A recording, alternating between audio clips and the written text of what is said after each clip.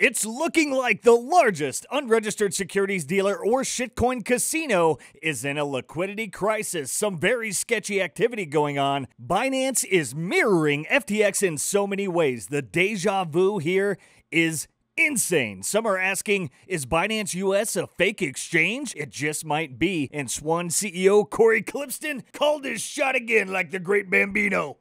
Let's dive in.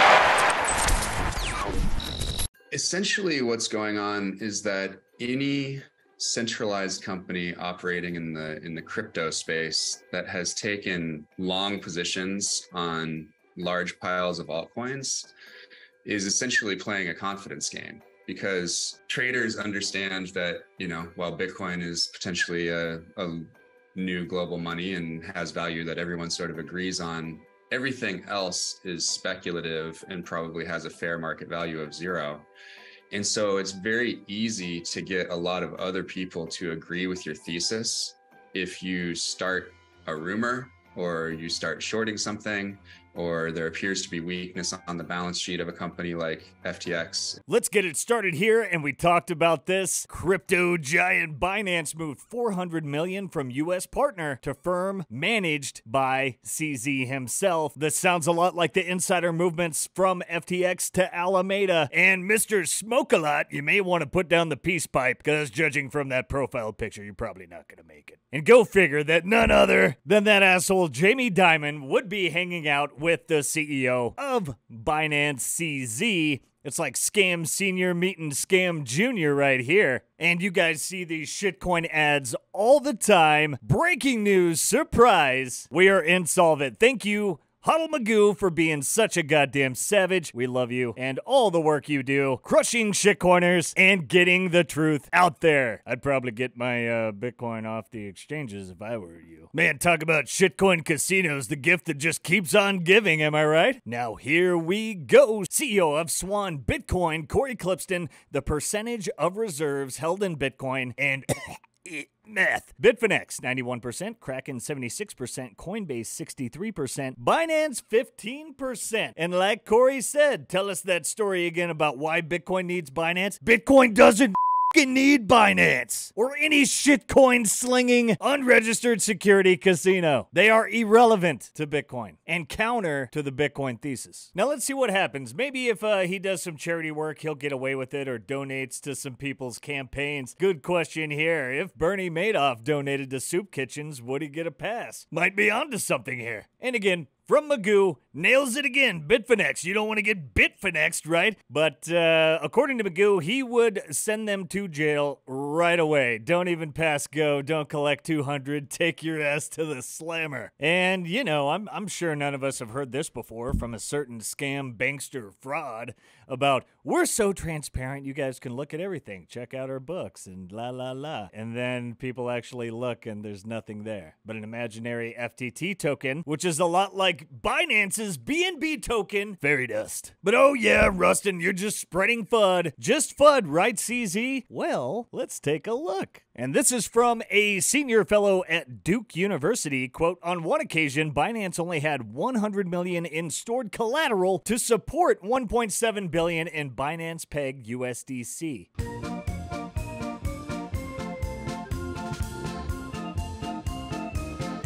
I'm no genius, but that math ain't adding up, guys. And perhaps this is why Binance has no outside auditor. It's difficult to reconcile a balance sheet with 1.7 billion on one side and 100 million on the other. Does this sound familiar? Does this sound like that story that was leaked by FTX just a bit ago about leaking their balance sheet and showing all those gaps and holes and things that just don't make sense? My God, is this Black Mirror? Twilight Zone? What the hell is going on out here? I've been through this. It's like, why do we have to keep doing this over and over? What is that Tom Cruise movie? God, it's like a loop that won't end, a simulation inside of a simulation. But oh wait, there's more. Binance's blockchain is pretend. Obviously, everyone in crypto knows this already, posting this article for mainstream reporters so they can understand CZ's fraud. And again, Corey has been pointing this out for a long time. BNB, FTT, there's no real difference. And CZ was drawing attention to FTX to get people off of him, but really he was pushing what they were doing onto FTX, saying, look at what they're doing. That's bad. That's illegal. When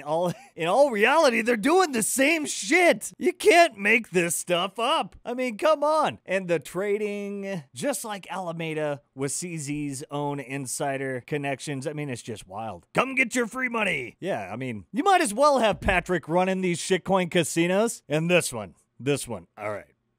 Corey's hitting the nail on the head. Yet again, you got to be a special kind of regarded to see what Uncle Gary's been doing from Gemini, Genesis, Coinbase, BlockFi, Nexo. How dumb does CZ have to be to still be pimping these fraudulent schemes? Look at this. After all these crackdowns and shit. Binance US staking grow your crypto and earn up to 16% APY. Totally not a scam or anything. Here, send me your Bitcoin. I'll send you two. Somebody's brain is drowning. And again, like we were talking about, CZ, SBF. Inside, we are same,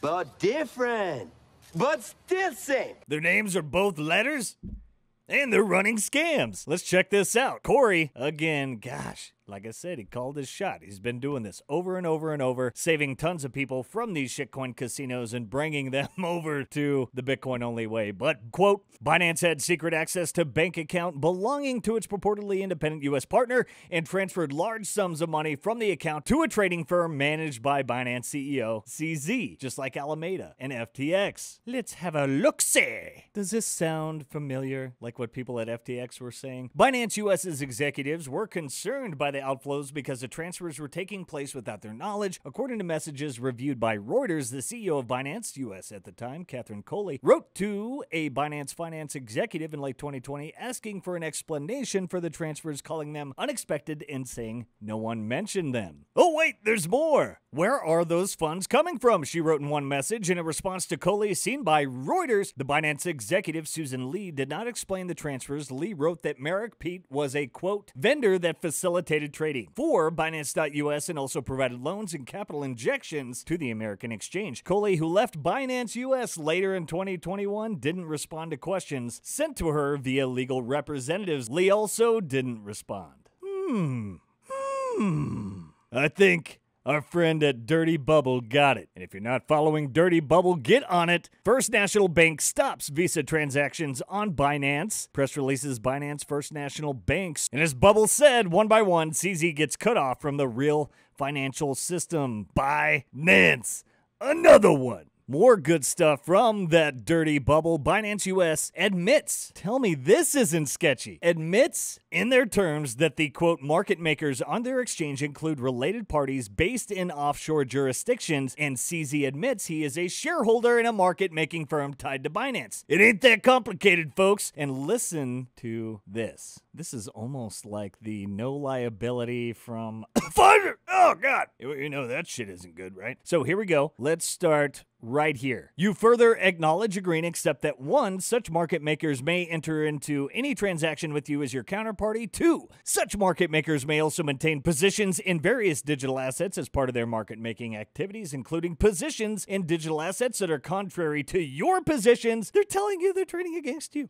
And 3, under no circumstances shall any of the indemnified persons be responsible or liable for any direct or indirect losses, including loss of profits, business, or opportunities, damage, or costs suffered by you or any other person or entity as a result of the market-making activities of the market makers. And with shit like that, you gotta ask, what the hell is going on? Is Binance a fake exchange? Billions, again, in customer funds transferred directly from Binance US to offshore Binance exchange. Is this just a ploy to trick regulators? Because it looks exactly like FTX and Alameda. Summary from Dirty Bubble. Binance US purports to an independent entity from the offshore Binance empire. Binance US claims to merely license the name and other elements from Binance, but otherwise to be a separate entity. This is important because Binance is banned from doing business in the US. However, previous reports have alleged that Binance US is little more than a front designed to distract regulators in the US from taking a closer look at the much larger offshore elements of Binance. Just like FTX, but FTX, of course, much smaller in scope,